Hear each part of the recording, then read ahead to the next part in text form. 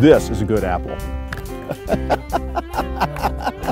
Well, we're out here in the orchard on a beautiful fall day, and this is where it all starts. It's all about good tasting apples.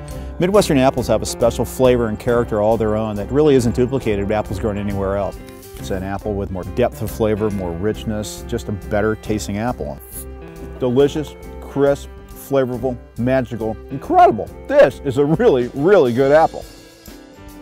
Cider really kind of lends itself to what we do. I mean, our winemaking philosophy is preserve the flavor of the fruit, fruit-forward wines. We use all the processes here that we think about with winemaking and create a cider which really captures the character and the flavor of wonderful apple juice. It's been a really fun project. It's something that we'd made a cider for a long time. It's always been a really well-made wine. As Bill came in, hey, let's try this. We have flavored types. We've got peach, raspberry, and strawberry, and then they're absolutely incredible. It's a little bit crazy, but a little bit fun, and certainly is kind of what we're about.